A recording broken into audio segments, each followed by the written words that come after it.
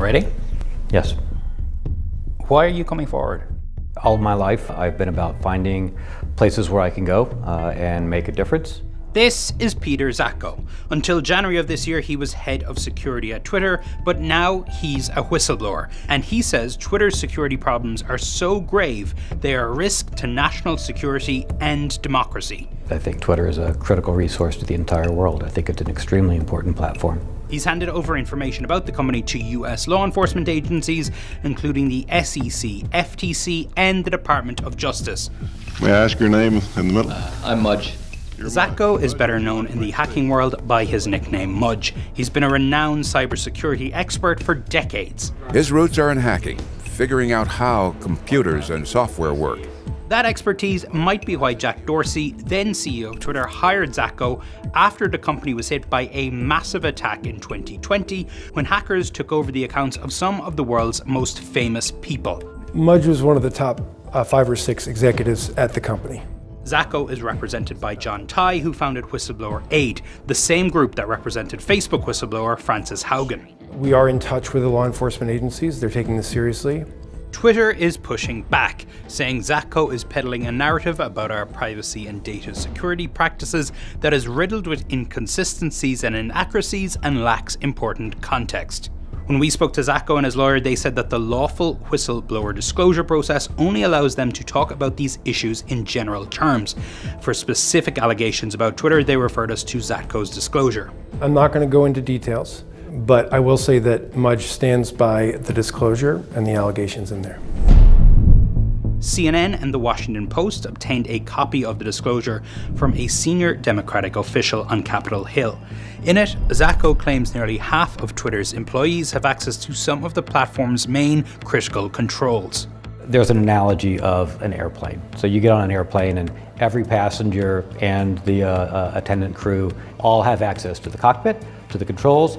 You know, that's entirely unnecessary. It might be easy, but it's too easy to accidentally or intentionally turn an engine off. Twitter accounts belonging to a whole lot of famous people. That kind of access contributed to the massive attack in the summer of 2020 when hackers, 2 of them teenagers, tricked a couple of Twitter employees into letting them into Twitter's systems. That gave them access to accounts, including that of then presidential candidate Joe Biden. I don't have to tell you the significance of being able to breach the Twitter accounts with many millions of followers, including of leading politicians 3 months from a presidential election. In the disclosure, you quote from a Wired magazine article that says, "But if a teenager with access to an administration panel can bring the company to its knees, just imagine what Vladimir Putin can do." Foreign intelligence agencies have the resources to identify vulnerabilities that could have systemic effects across the entire platform, across the whole internet. Twitter told CNN that since the 2020 hack, it had improved these access systems and had trained staff to protect themselves against hacking. If you're running any system, the more people that have access to the main switches, that's a very risky situation. Yes, absolutely. I'm talking in generalities, just large tech companies need to know what the risks are, and then they also need to have an appetite to go fix it. Zatko also claims Twitter has been misleading about how many fake accounts and bots are on its platform. That's an issue that Elon Musk has made central to his attempt to get out of a deal to buy the company. I guess right now I'm sort of debating the number of bots on Twitter. There will be suspicions of the timing of this. Are you guys carrying water for Elon Musk? Absolutely not. We've been following the news just like everyone else, but that has nothing to do with his decisions or with the content of what was sent in to US law enforcement agencies. Mudge hasn't been talking to Musk in the background or anything like that? Not at all. Zatko says he was fired by Twitter in January of this year after he tried to raise the alarm internally. He points the finger at Twitter CEO Parag Agrawal, saying he has worked to hide Twitter's security vulnerabilities from the board. I suspect that Twitter might try to paint it like this, that Mudge got fired and he's trying to retaliate against the company. Absolutely not. This is not any kind of personal issue for him. He was eventually fired in January of this year, but he hasn't given up on trying to do that job.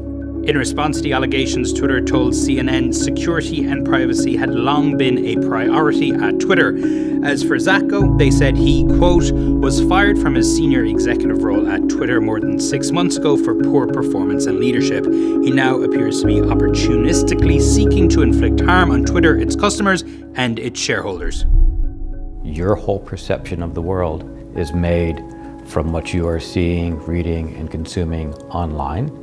And if you don't have an understanding of what's real, what's not, yeah, I think this is pretty scary.